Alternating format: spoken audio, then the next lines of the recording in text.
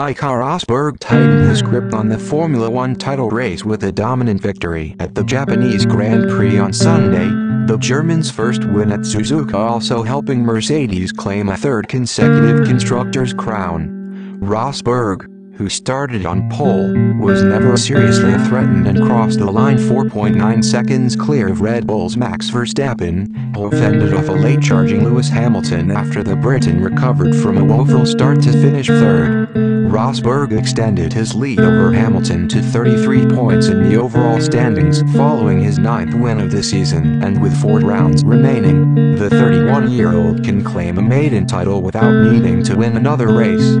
Hamilton went into the race searching for the Suzuka hat-trick to revive his flag and championship prospects after being forced to retire from the lead at the last race in Malaysia, but his chances of victory were dashed within a matter of seconds.